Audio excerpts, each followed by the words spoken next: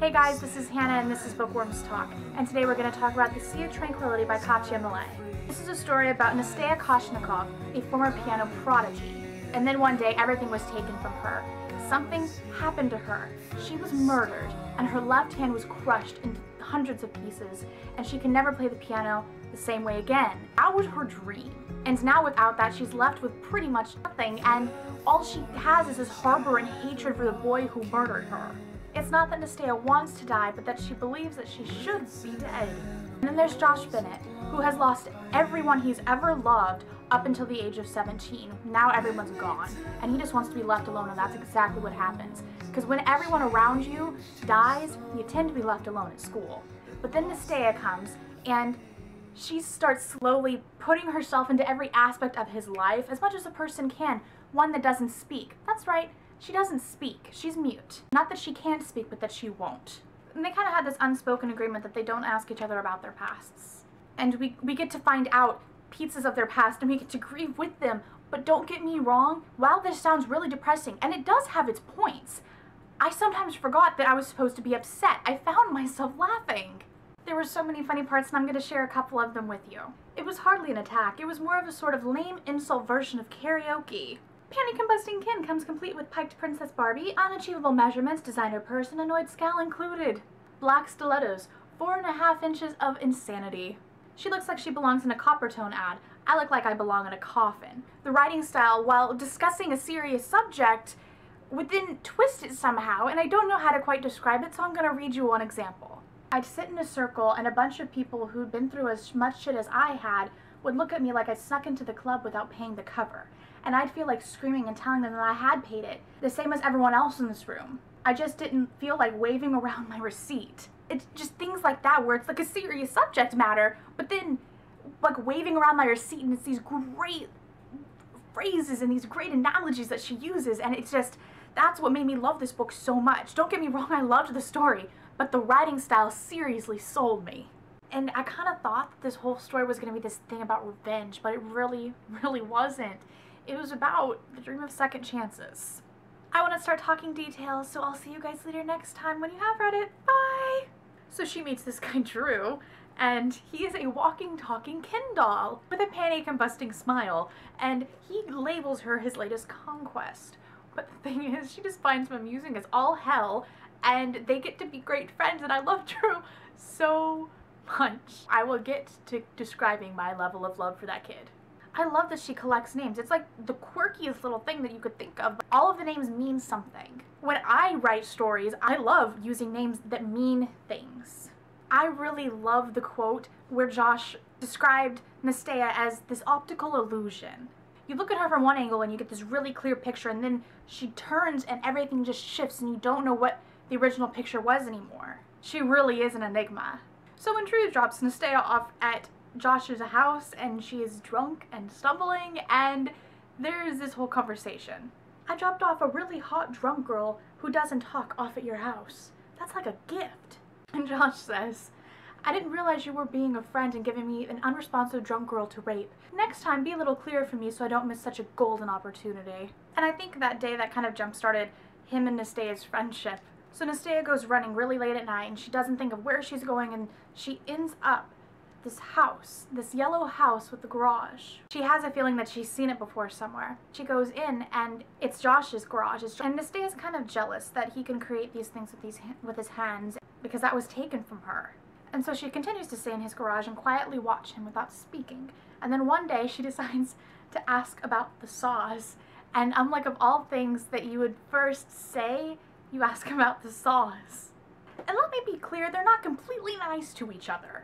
I mean, they're like that love-hate, mean, nice sort of thing going on that I can't, they're an oxymoron. That's what they are. It's not like they jump into this automatic BFF relationship here. No, it's a weird growth. And then he built her a chair, and it wasn't just a chair, it was an invitation.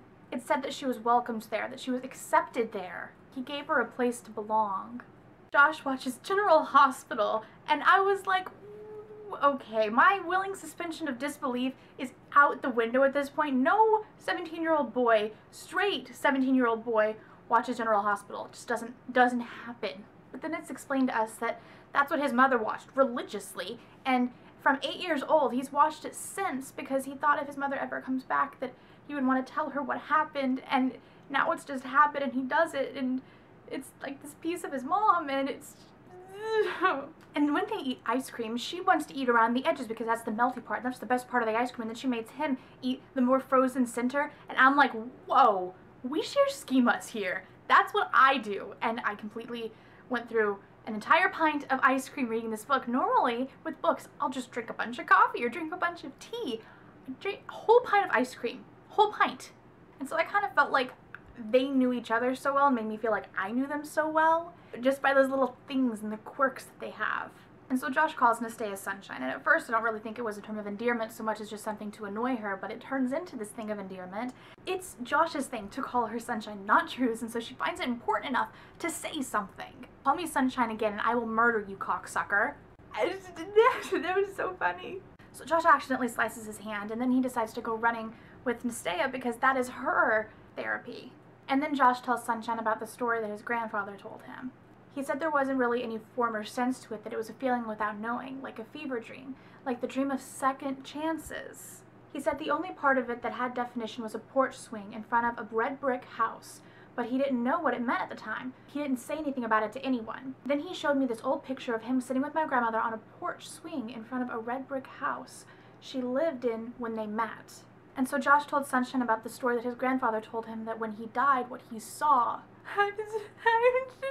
The Sea of Tranquility is a place on the moon, but it's not a sea. It's just a big dark shadow. And at first she thought that that would be a great place to die because it sounds so peaceful, like you're being surrounded by water, but then it's just a lie. Just because it has that name doesn't make it something true. On her birthday, when her parents came and pretty much ambushed her, Josh took her to the fountains with a bucket of pennies. She wished her hand would work again, and he wished that his mom was there, not for him, but that so his mom could meet her. God, then Lee fucking shows up.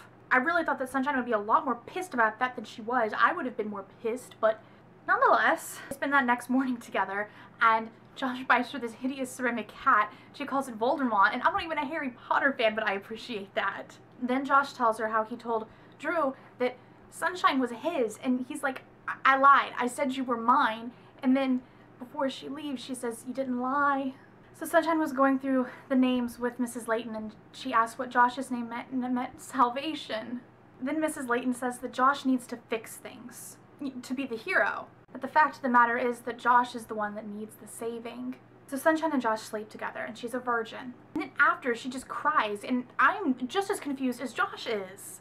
And now she says that she's ruined and she used him to finish ruining her. And then he calls her Nastea for the first time. He doesn't call her Sunshine. And he tells her to get the fuck out of his house. And I am so confused why she's ruined. But then I kind of settle on the fact that self-loathing doesn't really need to have a lot of reasons. You hate yourself because you do. I think she felt ever since she was 15 that she was worthless. And she's kind of slowly tried to make it more of a fact, you know? Like this was the last pure thing about her, and she just wanted everything to just be ruined, and I don't understand it, but like I said, self-loathing doesn't have logic to it. So Sunshine goes to this party with Drew, and then Kevin finds her and ambushes her in the bedroom and almost rapes her, and he knocks her around some, and then Drew comes in there, and he just beats the hell out of him, and that's not Drew at all. Drew is this easygoing guy, and it's not him. And then they go to Josh's, and they walk in, and they hear him having sex with Lee. So Sunshine goes to this art thing with Clay, and he's there. He, as in the boy that murdered her, the boy that ruined her dreams and crushed her hand, he is there. Aiden Richter. Aiden didn't just take her piano from her. She can't have children, and she has all this damage now, and he took so much more than just her piano. But then you have to look at it like he didn't take your life. He didn't take her, he didn't steal her virginity. I mean, he didn't take everything, but it just feels like everything. And then somehow, because Aiden's story was that he walked in and found his brother had just killed himself. And he was mad because he blamed it on this Russian whore. That was why that's who he blamed his brother's death on. And he saw her walking. That's why he chose her. It was out of random. And that is why she became the Russian whore. And I think she just wanted to become almost what he thought that she was and become worthless. And I think that's a little bit behind the self-loathing aspect. And she said she was sorry to Aiden. I didn't really peg her to be that big of a person, and that's not a negative thing, it's just the reality. And Aiden had the painting of her hand held open, holding the pearl that she never reached. So Aiden turned himself in and Sunshine was missing, and Josh just like, I wasn't supposed to have to do this again. That was everybody, it was all of them, until her. Everyone was gone, and then he let her into his life. So she comes back and she tells her parents, she speaks for the first time and says that she's remembered everything since the day that she stopped talking. And they find her notebooks, the 3 pages of the same story that she wrote every single night to ward off the nightmares of what happened to her. And that night, Josh stays in her bed with her. And then Drew sleeps on the floor of her bedroom because they don't want to be away from her. That scene made me cry because Drew, I love Drew. You have this idea of who he is from the very beginning, and he breaks every idea that we had of him. And he's really a really good person. And then Sunshine's mother walks in there while she's still sleeping and the guys are awake. And she asks Josh what he is to her. And then Drew fills in and says, family, and it's so true. And then the next chapter is not titled Nestea, it's titled Amelia. And Amelia says, you couldn't have saved me, and I can't save you. And then Josh says, Amelia, every day you save me. The one thing she didn't want from Josh, the unforgivable thing, was that she did not want him to fall in love with her, and he just said, you know what, I don't give a shit, Sunshine, because I love you. With the letter that she wrote to the courts, she said that she won't forgive Aiden, but maybe there are second chances for both of them. Josh asked her what she saw when she died before, and she said, your garage. His garage was his grandmother's swing to his grandfather, and oh, my emotions, so many tears at the end. Ever since the art show and Aiden was there, tears were there the whole time.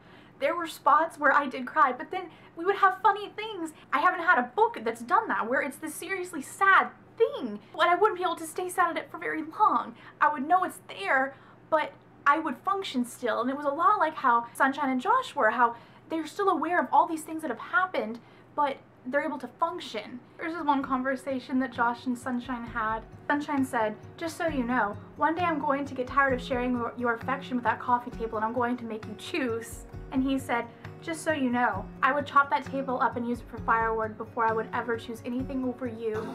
This book had its funny parts and it had its intense parts and it had its just why my heart parts. And it was a beautiful story and I loved it so much. And recommend it to people, seriously. I want to have a special thank you for Stephanie for gifting me this. It was so good, thank you. And a thank you for everybody that's been telling me that I needed to read it because it was so worth every second that I spent. I will see you guys later next time on Bookworms Talk. Bye!